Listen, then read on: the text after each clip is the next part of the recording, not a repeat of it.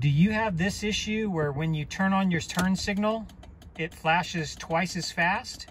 Well, that means that one of your tail lights is out and it needs to be replaced. Here in the back here, my running light is working, but the turn signal light isn't working. So I need to replace this bulb in there. It's going to be a 3157, which is a really common bulb. You can find it pretty much anywhere. In order to access the bulb inside of here, you're just going to need to take off these two screws right here using a Phillips screwdriver. Once you remove those two screws, you just kind of have to pry it out a little bit with your hand.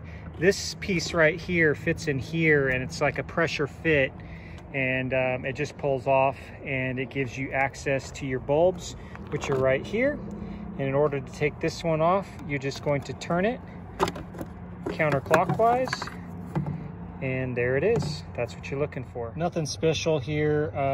It just pulls right out, and then I'll get the new ones here and replace it. Now I went to Walmart and they were pretty much all out of 3157s, which is the most common bulb out there pretty much.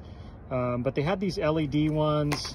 It's interesting, these LED ones, they say that they're for off-road use only, and they probably have to put that on there because they're extra bright and who knows why, but I'm going to give them a shot and see how they do. All right, it turns out like this bulb was directional. I don't think they're usually like that, but it didn't work when I pushed it in the other direction.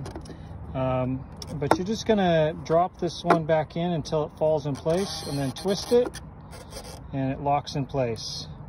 Go ahead and reinstall. You know what's interesting is it's still flashing quickly, which is different than this side over here.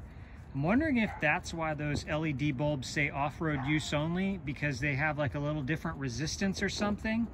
But I'm not really too concerned about that because it still is functional. So interesting. You can see this one has the slower pace. I'm going to replace it since I have another bulb here, and I'm going to see if it changes to the quicker pace. If it does, that means those LEDs have a little different resistance or something, and it tells the system that the bulb's out. Well, that apparently is why those LEDs say off-road use only, because it tells the system that the bulb is out and it makes them flash faster. I'm not really too worried about it because it's still functional, and you know, those LEDs will last a long time.